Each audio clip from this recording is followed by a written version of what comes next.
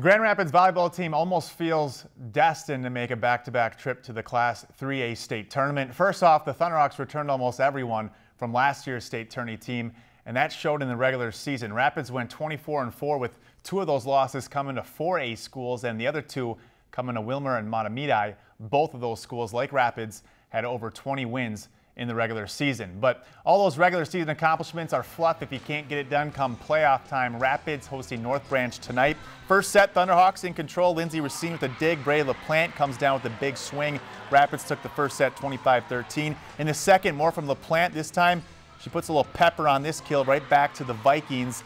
LaPlante is known more for her setting abilities. Later in the second, that's exactly what she does here. Perfect set to Kate Jamcard with a nice kill.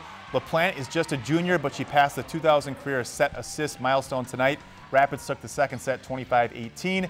In the third set, Olivia Muster gets the dig. LaPlante with another set, and Kyra Giffen gets the kill. Vikings would win the third, but Rapids takes the fourth and the match 3-1.